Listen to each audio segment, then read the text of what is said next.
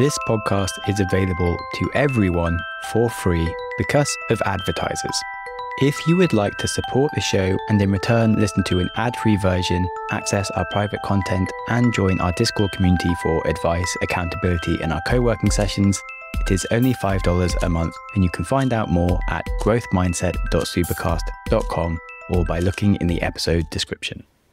A Liberty Seguros agora é Yellow. Tudo aquilo que já era bom continua igual. Excelência e proximidade permanecem como nossa essência. Porque não é uma mudança, é uma evolução. A Yellow está sempre em sintonia com você. É liberdade com segurança. A melhor experiência acessível a todos os clientes, iluminando cada passo da sua jornada. Deixe essa luz iluminar seu caminho. Yellow Seguradora. Seguro para viver livre. Consulte seu corretor. Gratitude turns what we have into enough, and more. It turns denial into acceptance, chaos into order, confusion into clarity. Gratitude makes sense. It is the essence of happiness. But how do we realistically build more gratitude without becoming a Zen monk or doing 10 hours of meditation every day, which we aren't going to do?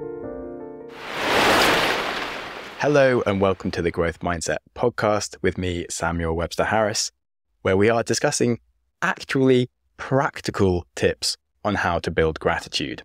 We're always told to be more grateful because it is the secret to breezing through life with an impenetrable armor of Zen-like happiness. But one of the issues with gratitude, it is very elusive and momentary.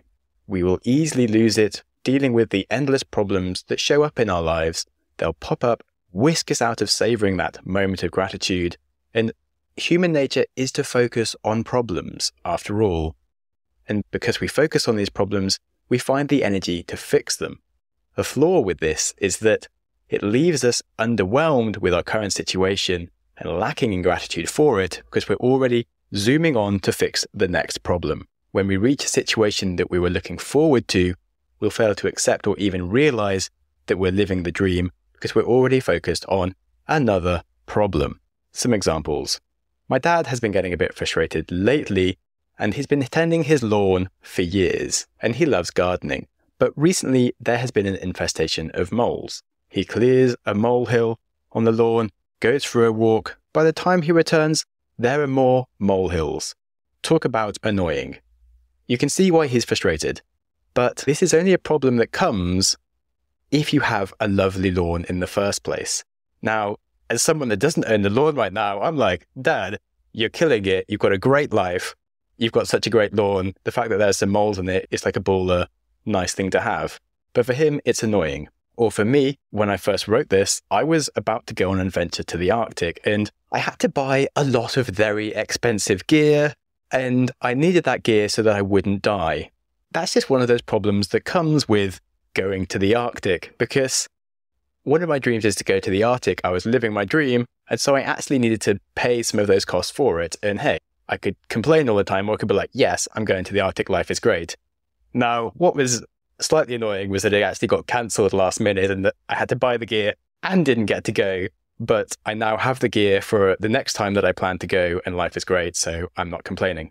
Another example is I've got a friend who is, let's just say, obsessed with gaming and blockchain. Not to the point where he has like bad addictions in the area, but his dream job is working at a VC in gaming and blockchain areas. That way he gets to geek out, talk to the pioneers at the edge of the industries he loves, and helps fund their growth. Sick job, right?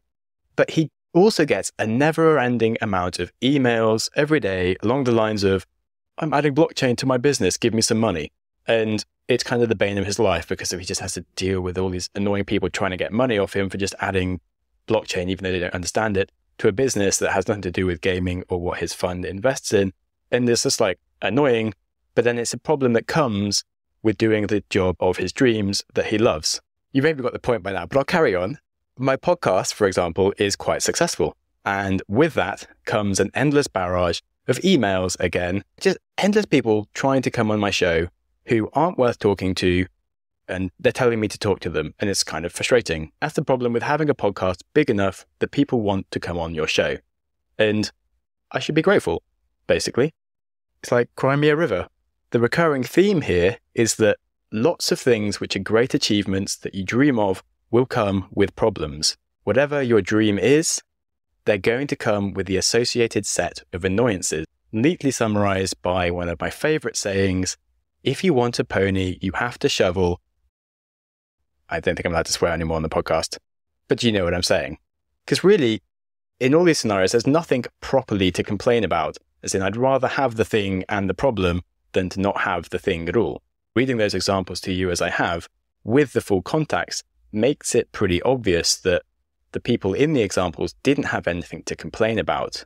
That's because I took the time to zoom out and summarize the great thing that's happening in their life and the smaller problem within it. Whereas as a human, you're just there living your life, doing your thing, and you see the problem, and all you really focus on is the problem. In our day-to-day mundanity of living our lives, we stop being grateful for the wider successes and things that we're working towards, and we just see the problems. And there within is why your mind gets annoyed. My dad has had his lovely garden for 30 years. He doesn't wake up and laugh with joy when he looks out the window and sees his garden. He wakes up and he curses moles. My podcast has been pretty big for 4 or 5 years now. It's just another day of running my podcast. I wake up and go, blimey, more emails. Oh God. And this is the problem. Our goal, of course, is to be a Zen-like happy idiot, but it's just not natural without zooming out to the bird's eye view and adding the context during these everyday moments of our life to keep ourselves grounded. We need some different mental models to help us. We need a way to stay grateful for the successes we are used to, even if it happened ages ago. How do you do that? Well, you can plan for the moment ahead by accepting that whatever you do will have negative sides. It's just a part of the nature of life and existence, and it'll only stop when you die. It's not depressing to think that there will always be problems, and it's not a cause to give up now. It's important to accept that whatever you do will have problems and stop pretending that your life will be one fairy tale with nothing to ever get annoyed with. When you accept that, you can start thinking about the problems that will occur in your life that you actually want to have. Because if you have big ideas for your future dreams, there will be bad sides to them. So think about what those bad sides are and what they will be. Add those bad things to the list of things in your dream picture that you're looking forward to. And you can genuinely make a list of problems that you want to have. Because when those problems arrive in your life, then it's a very different experience. Instead of being annoyed at these problems, it's a sign that you're being successful and you've achieved your dreams. Instead of getting super frustrated when these little problems arise, you'll get to think how awesome you are. Because damn, you're now so much more of a baller than before you had this problem. It's so cool that you finally have this problem. Instead of thinking, I can't wait to have my podcast with 1 million downloads, you should also include, I can't wait to have a podcast so popular where my email gets ruined by a barrage of people chasing me to be on my show. How cool would that be? I can't wait to have that. Then it feels like a total flex, and I feel slightly like I'm showing off by saying that, and actually should get to treat myself to a happy dance. And that's cool. I've been following this guy who lost 3 of his limbs, and he's started setting world records for like amputees of doing things. He's super cool. And he's got a really motivational social media. He's grown his account lately. He's just like past like 50,000 followers. And up until now, he hadn't had any like negative comments, but he started to get a lot more hate speech on his account because he's just got such a bigger following. And instead of feeling down, he's like, you know what, guys, I'm killing it. I've got so many more followers that there's people now chasing me, trying to make me feel bad. And it's just a sign that he's successful enough that there's people like hating him. Because if you do well on social media, you're going to have haters. There's no point posting anything on social media unless at some point one of your goals is to start having haters, because they're going to appear. And if you let them drag you down, that's a problem. Instead, it should be part of the list of the problems you want to have. It's a sign of how much success you're having. And a really important one that I think people really miss is we really can't wait to find that awesome someone that completes us in our life that we can share our life with. But when we think about that, we should always include, I can't wait to share my life with a human that has flaws I have to deal with probably every day. Because when that happens, you can be like, damn, I am so lucky that I am the one that this person has chosen to dump all of their personal crap on. Because, God, I am so effing special that they want to put this crap on me. And then you can feel happy about these things as opposed to like, oh, this person's an idiot. Why do I always have these problems? Because that's just part of the nature of relationships and spending lots of time with someone. Okay, we're going to have a short ad break today as the episode is only a short one. Stay tuned. One of the big problems with gratitude for me is that we are told to think about things that we don't necessarily have context for. Sure, we might apparently live in the best year in human history for healthcare, and we might live in the top 10% of developed countries and apparently have lots of opportunities for the things that we do with our lives. But it's hard to be grateful for the fact that we don't live in a hut when we have no clue what it's like to live in a hut. Our neurocircuitry is adapted to be in stasis in our current environment, so we lack wonder for the things that are our normal state. The first time that people heard a recorded sound, which was only in the late 19th century, they cried. Back then, people had never heard music other than when it was being played live. Mozart was never able to sit back and relax whilst listening to his favourite classical album. However, these days, babies have probably seen an iPad and played games, listened to songs before they've even learnt to talk. It's hard for something to be magical if it is always there. Last year, I spent 3 months living in Nepal, and I've travelled a lot before, and whenever I get back from less developed countries, I'm always grateful for the obvious things like drinkable water, hot showers, hospitals, phone signal. But it was the first time I was excited about the idea of a road and being able to travel 60 miles in less than a few hours, as opposed to it taking your whole entire day. But just because I've told you that, every time you now drive to work, you're probably not going to feel abundant amounts of joy at the fact that you have a road that isn't a dirt track full of cavernous potholes and landslides, but you'll probably still notice your slight annoyance at things like traffic. Just because we logically know that we have things to be grateful for, it's hard to really feel it. Now, of course, if you are able to get perspective, awesome, and I don't want to stop that, but I doubt it really works that well for most people. However, something I have found that does help me develop gratitude is developing curiosity in the magic around us that helps us frame the modern world as this wizard-like miracle that we're lucky to be in. The more time that I spend investigating the history of humanity and the incredible amounts of pain and drama we've gone through to get the innovations into society that we take for granted, the more I look at those things, the more special it all feels. Because you can wonder at the brilliance of your car or the food on your plate in a way that just wasn't available to you before, when it was always a car and it was always just the food on your plate. I think in the same way, if you were to say study film writing and movie production, you develop a much greater sense of appreciation for any movie that you then watch with a level of depth and interest that's completely lost on you when you don't have that knowledge and you can only take it at a more surface level. When you can appreciate the complexity of a system that can get you a fresh apple in the springtime or a flu shot in winter, you can really raise your baseline of gratitude on a day-to-day level. I've spoken before on the show about how to build curiosity in the episode about these 7 weird habits that make you happier, and I definitely recommend listening to that. But to give a very actionable tip, some of my favorite resources to build a more polymathic approach to learning about the brilliance of the times we live in, instead of engaging in the constant news of how bad everything is, here are some of my favorite resources. On YouTube, one of my favorites is Veritasium and his investigations into just the different phenomenons of science and being a human, and also Kyrgyzstan and their unreal short animations about the wonders of the universe. Then in terms of podcast, I can't recommend highly enough the Anthropocene Reviewed. Each episode, he takes a single item from the modern day and tells the most interesting and unusual stories about it that make you see it in a new way. Whether it's understanding the complexity of the taste of Dr. Pepper that just doesn't taste like anything else in the world, or the fact that in the 1700s, pineapples used to be worth more than $23,000 in today's money. And of course, pineapples weren't eaten. Instead, they would sit in the middle of a very rich person's table for over a month to show how rich they were.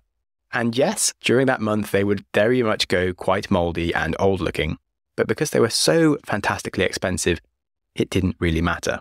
Then another show that I really love, and another show I really find helps build curiosity for me is the Fall of Civilizations podcast and his giant epic episodes that document the rise and fall of a great civilization in human history. When we look at the news these days, it all seems like we live in a very unstable time, full of violence and disaster. But when you start to really understand the human world and our history, we actually live in one of the most remarkably stable and safe eras of all time. And I think it's important to build more awareness of that. In terms of books, I could go on all day, so I won't, but I'll just say The Lessons of History by Will and Ariel Durant is a good start, and we'll move on. In summary, there's lots of resources out there that genuinely will help you build a daily background level of gratitude through curiosity and wonder at the modern world. And you can improve your gratitude without having to join a monastery and giving up all your worldly possessions. And on the topic of giving things up and starting new pages, I did mention I'm going to launch some new ideas next year. And looking at the lessons we've had today, it's not that surprising that I'm launching a show on the history of innovation, which is going to be a large melding of my favorite topics, history, science, philosophy, and humanity all in one go. And by starting at the start of human history, I'm excited for how much deeper appreciation it's going to build for everything we have. So looking forward to that. Anyway, that's all next year, and now we can recap on what we've learned in today's episode. So ultimately, we can unlock our happiness, we can be Zen-like idiots, and we can have gratitude despite the barrage of problems in our life, because they will always be there, and if we plan for them, we'll actually be grateful for them. Instead of losing our gratitude in the moment, we can see the positive side of our current reality. We can savor the whole experience and the beauty within the moment. We can wear our complaints as a badge of success and be truly grateful for our situation. And we don't have to do it with meditating for 10 hours a day. We can aim for a goal and know that it's going to have some small niggles that will knock us out of the moment, but we won't let it ruin our gratitude. The opposite is possible merely by planning for it. Instead of being knocked out of the moment when these problems arise, these problems will ground us within the moment and make us feel even more grateful. And we can be genuinely weird and that strange, happy Zen idiot that we've always wanted to be. Now, there are many levels to Zen mastery, and I think modern day enlightenment could be classed as the point where, instead of cursing dodgy Wi-Fi, you're reminded how amazing it is to live in the age where you can easily stream information between devices all over the world. And if you could reach that level of happiness, even when your Wi-Fi is sometimes not working, then I think you've reached the point of enlightenment and you are the Buddha. And I still haven't got there, but I'm getting close. And it's really nice to write these things. And I hope that this sort of podcast has helped you. Remember, the general idea is that you can always find a way to nudge your reactive emotions of negativity towards happiness instead of anger, irritation, or disappointment. You can find things to be grateful for. It's just a matter of logic and working it out.